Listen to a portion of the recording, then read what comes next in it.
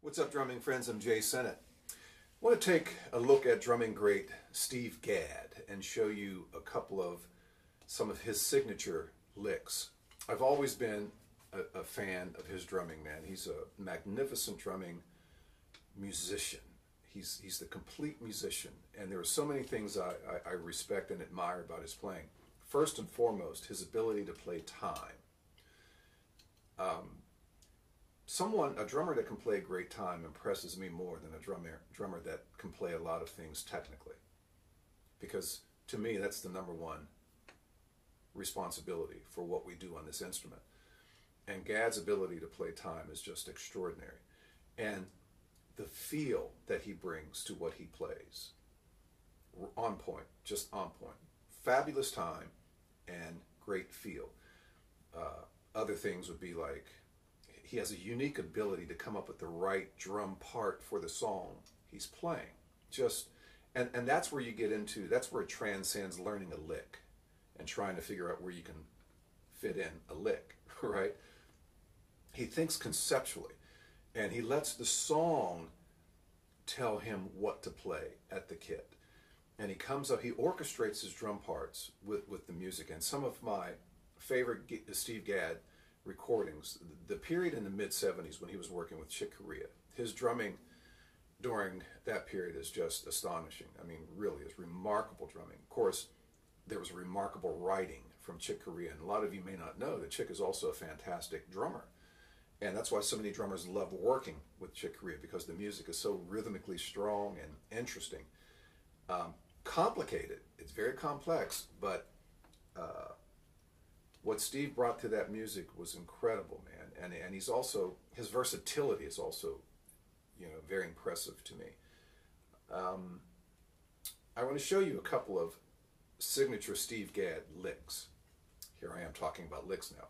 But just keep in mind, a lick is a lick. That's what it is. You learn these things particularly when we're first learning, we emulate and we learn and we take things from other musicians. But we're going to have to find a way to make those ideas our ideas. How we reshape them or refine them, add to them, take away, so forth. But the fundamental idea, I'm going to show you a couple of signature Steve Gadd licks. When I first heard him do this, which was on the Leprechaun CD, actually, I can't remember which song. I think it might have been Leprechaun Part 2, but I could be wrong in that. And it's not the straight ahead jazz thing. It's more of it's a type of groove thing. When I first heard him do it, I thought, well, maybe he's doing this double stroke roll, right? But then I saw him a couple of times, and he was doing these things, but they were single stroke rolls. And then when I started playing them, it just had such a better momentum leading up to the snare attack. And I'm going to show you two different ones, one based on the 5-stroke single stroke roll and the 9-stroke single stroke roll.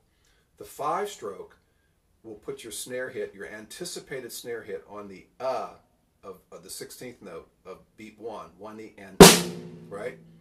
And the lick, the groove would sound and feel something like this. 2, 3.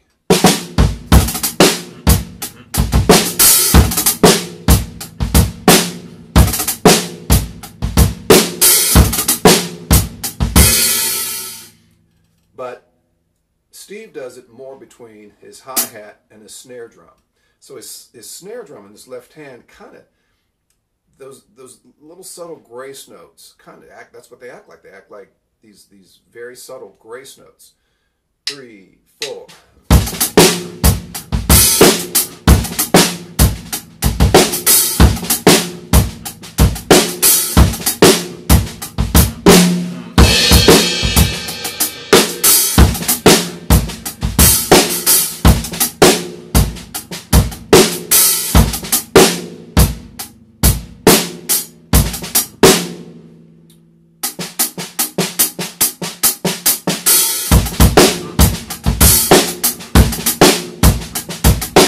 Right? So I love it when he does it between the hi-hat and the snare drum.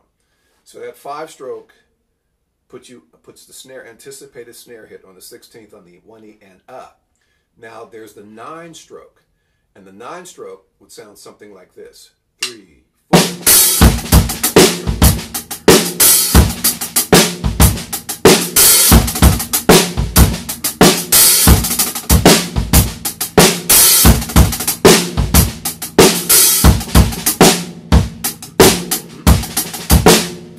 Which would put your snare hit, your anticipated snare hit, on the 2E, the E of 2, 1 E and a, 2 E and a.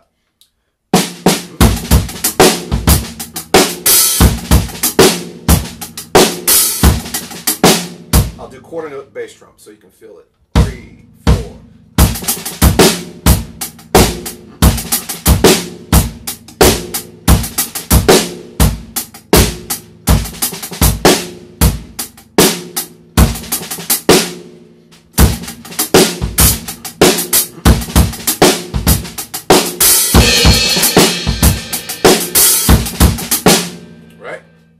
Signature Gadd. And another thing he does, he gets off the hi-hat with the right hand, goes to the ride cymbal, and the left hand stays on the hi-hat until the snare hit. So with the 5-stroke would sound like this. 3, 4.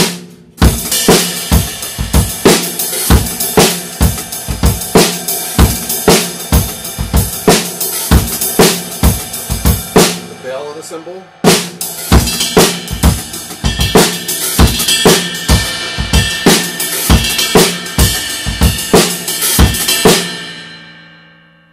Right, now let's try the 9-stroke on the ride cymbal.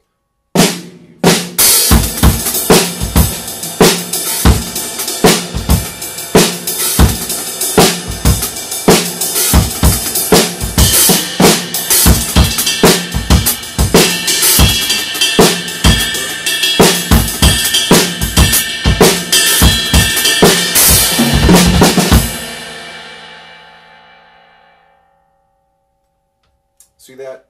They have a nice momentum and they have a nice setup for the snare beat.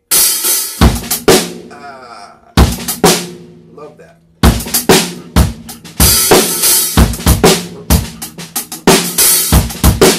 Right?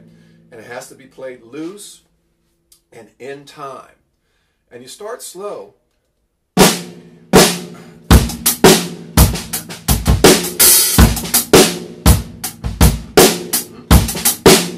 Right, with the 5 or the 9.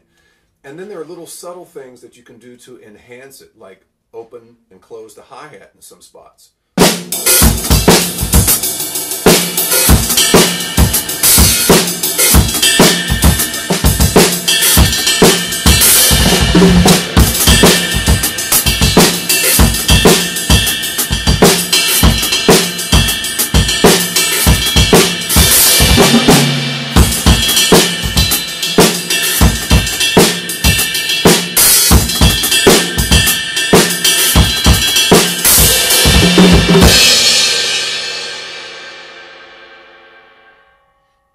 And then you can break up the rhythms with your right hand or do different things on the bass drum.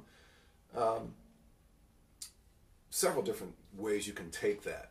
But that's the core of the idea, the fundamental idea. So the 5-stroke single stroke roll and the 9-stroke single stroke roll. Some definitive signature Steve Gadd grooves.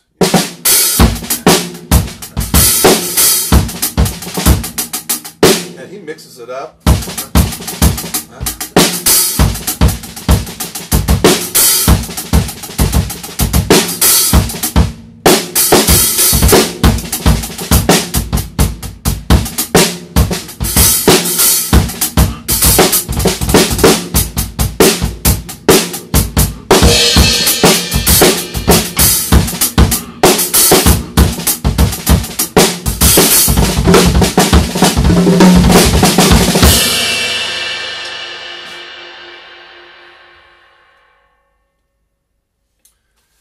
Little look at Steve Gadd, the legendary drummer, one of the most recorded drummers in history. And if you've never heard his work with Chick Corea, I would highly recommend The Leprechaun, Friends, and 3 Quartets. 3 Quartets is definitely more straight ahead jazz.